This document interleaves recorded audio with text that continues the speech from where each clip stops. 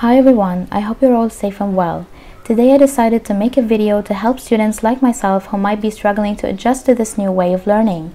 E-learning or remote learning is new to many of us, and if you're anything like me, then you're used to waking up extremely early every day, getting dressed and going to lecture. But with that abrupt change we're facing worldwide, we have to stay at home to protect ourselves and those around us. That being said, adjusting to studying at home online on your own can be challenging, so here are some tips and advice to help you get through this initial discomfort and hopefully shape your new study routine. Speaking of routine, many of us need to have a set routine to follow each day, and by staying at home our routines got completely disrupted, and this can have a negative impact on our productivity. So giving your day some structure back can be a great way to start. Set yourself a timetable if that's something that helps you be more productive. Work out the time of the day during which you tend to be most productive. If you prefer waking up early and studying in the morning, then by all means start doing that. Maybe you actually like the preset timetable you used to go by prior to all of this. If so, I highly recommend you go back to following it again and see if that works. Just make sure to follow a set routine and wake up at roughly the same time every day. If you find yourself turning to laziness, try changing your clothes and get a bit more dressed up. You don't have to wear anything restricting, just changing into something different from what you're used to wearing normally when you're chilling at home can make a huge difference in your productivity throughout the day. Keep yourself motivated. Write down your main goals on a sticky note and keep it near you while you work. If you feel distracted, take a short break and walk around for a bit. Maybe look at motivating Pinterest boards or watch a motivating YouTube video, but don't get too carried away with that because it can turn into an endless break. There, I warned you. Speaking of endless breaks, this is exactly why you need to set a timer while you work and even when you take a break. A day that lacks structure is basically set up to fail. Taking a break without a proper time limit can easily be turned into you watching a series in bed, and a timer can definitely keep you from getting to that point. If online learning is new to you and you're struggling to adapt to it, try to write down a list of the ways it's better than physically going to uni or school. In what ways is this new way of learning better than the older one?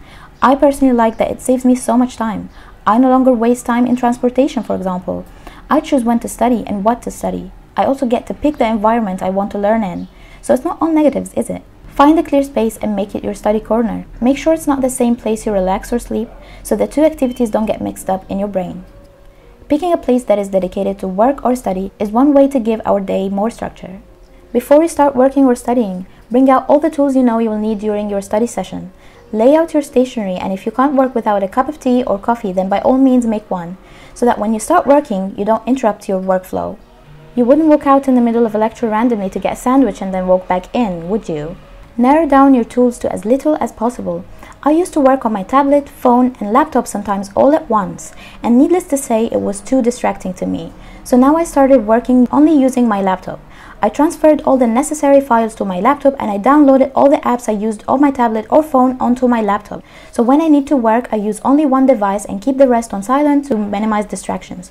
Organization is key, especially when we're being bombarded with emails, lectures, and assignments, which can easily be lost in a pile of endless files we're being sent every day. So make sure to keep a calendar and a daily to-do list that you actually check regularly. I personally switched over to using Google Calendar and I enabled notifications on my laptop so I can have an idea on what I need to study each day. I also keep a folder on my laptop for each week, and I keep within that folder all the files sent to us throughout the week. I personally write down everything that happens during the week academically so I can check it out later if I'm confused, and trust me, it happens a lot. Get the most important and urgent tasks done first. For instance, if I have a lecture to study but I also have an assignment that I need to turn in, I choose to do the assignment first even if the due date is not anytime soon. Many things can get in the way of turning in an assignment on time, so I choose to do it first while I still can. Passively watching a lecture can be boring, so I started taking notes while watching video lectures to keep myself attentive, and I even sometimes play some dialed-down music in the background so the urge to check social media or procrastinate doesn't come up, because now the lecture is way more interesting than it was before. I don't know about you, but just watching a lecture on my laptop and not being able to interact properly and participate as I used to makes it feel like I'm not getting what I actually need out of the lecture. But making sure I write down any questions that may come up in my head while watching lectures to later send them in an email to my lecturer makes things so much better and clearer. As I just mentioned, communication is key.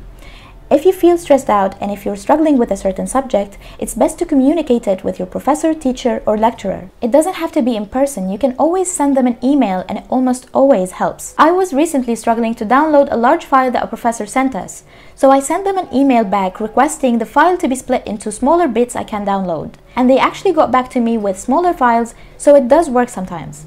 Working or studying from home can get quite lonely, so making a study group with your friends and aligning your work to theirs or setting up a common study schedule can help tremendously and can motivate you to study. It also holds you accountable and you feel the need to finish studying earlier to catch up with your friends. Don't turn yourself into an overworked, borderline burned out study machine. Take some time for yourself and try to stop working at the same time every day. And put away all your study tools and books once you finish studying. Then take some time to relax and unwind to be able to continue studying the next day with a fresh mind. Headspace is just as important as workspace. If you're feeling anxious about what's going on in the world, which is totally understandable, try to calm yourself down and remind yourself that although we might be going through some difficult times right now, it will end at some point and we will come out of all of this stronger than we were. If you've made it to the end of the list and you want more, check out the videos that I make to help students everywhere navigate and study in the best way possible for both their grades and mental health. Thank you so much for watching. Stay safe and stay at home, and I'll talk to you in the next video.